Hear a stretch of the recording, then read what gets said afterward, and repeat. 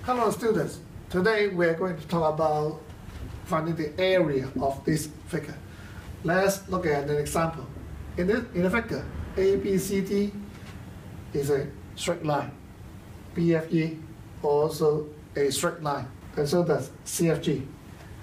And ACGH is a parallelogram. ACGH, opposite sides, parallel. And now we're going to find the area of the polygon. ADEFGH.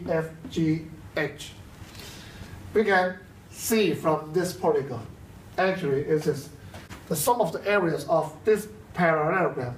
Let's say ACGH. This is the parallelogram.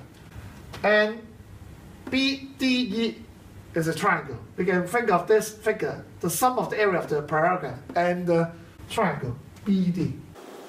This is a right angle triangle. But you can observe that there is an overlapping area.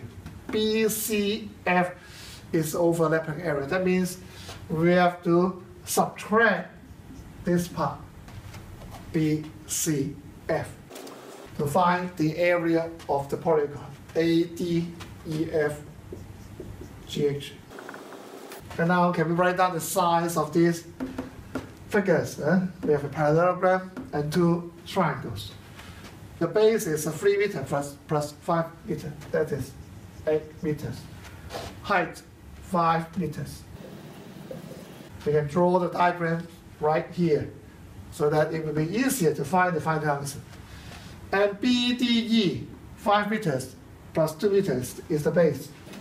We have 7 meters. Height 7 meters. This is a right angle triangle. Finally, the overlapping part, BCF. The base is 5 meters. Height is 4 meters. And now for the area of a parallelogram, it will be the base times the height. For triangle, base times height divided by 2. Okay, this is also base times height divided by 2.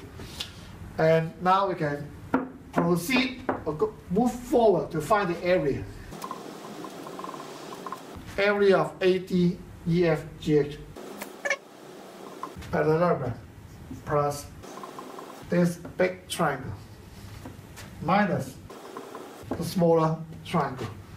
And the unit will be the square of meter. Meter square. So this is 40 minus 10, we get 30. 30 plus 24.5. We have 54.5 meters square.